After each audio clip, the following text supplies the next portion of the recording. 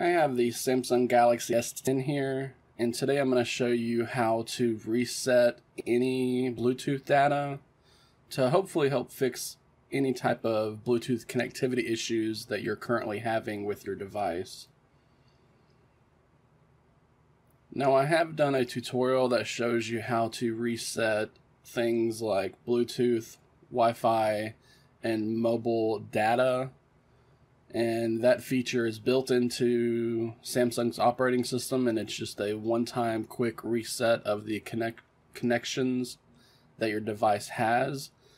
That in and of itself does help a lot of people, so I certainly suggest that you try that option first. I'll have that linked in the full tutorial on my website, which you will find linked in the video description below. But if you're only having Bluetooth connection issues, or if you have tried the other method and Bluetooth still is not working, then I want to show you another method that we can go through that has been proven to be even better to help fix any Bluetooth connection issues. Now, what you want to do is you want to open up the settings application, and we're just going to scroll down a bit till we get to the apps option. So we're going to go ahead and tap on apps, and now we're going to look here at the top right and tap on the three-dot menu, and then we're going to tap on the show system apps option. Now we need to do that because we need to make this Bluetooth application appear.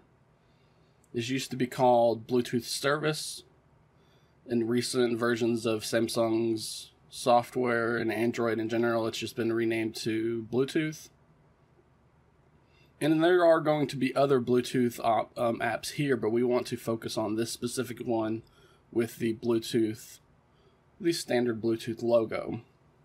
So we're just going to tap on that, and then we're going to tap on force stop. And we're just going to force stop it just to eliminate any connections that the device has. Then we're going to tap on storage, and we're going to both clear the cache and then clear the data. So you can see that this Bluetooth share service has some information stored in it. So we're just going to clear the cache, and then we're going to clear the data. When you tap the clear data, you're going to see a prompt there at the bottom. Just tap on OK. Once that's done, it's a good recommendation to just go ahead and restart the smartphone. This will allow Android to reset the Bluetooth module. It will get rid of any type of stored data that the device has in regards to Bluetooth. And then from here, you can go in and you can pair your Galaxy S10, Galaxy S10e, or Galaxy S10 Plus to your Bluetooth device again.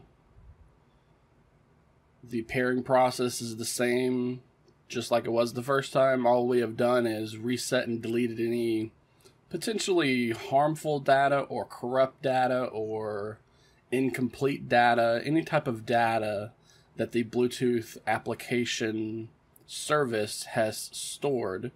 And once that data is flushed and erased, then we can pair our Bluetooth devices again, and usually that fixes it. It's not this is not guaranteed to fix all Bluetooth connectivity issues, but if it is software related, then this method should fix that type of issue. Now, if you continue to have Bluetooth connection issues with your Galaxy S10 series device, there is either some kind of issue with the Bluetooth device itself, some kind of incompatibility issue with the Bluetooth module in the Galaxy S10 and your Bluetooth device, or it may be a hardware-related issue that you will need to get your Galaxy S10 replaced in order to fix.